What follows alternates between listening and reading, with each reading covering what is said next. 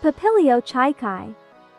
The Philippines' Luzon Island is home to the Luzon Peacock Swallowtail butterfly, whose full name is Papilio chikae.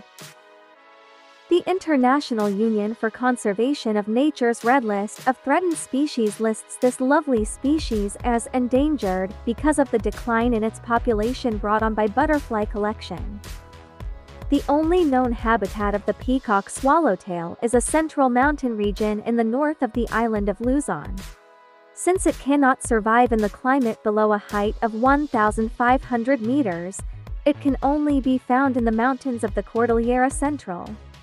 The butterfly is typically found in the region's tropical pine forests, which are a component of Mount Pulag National Park, a UNESCO World Heritage Site.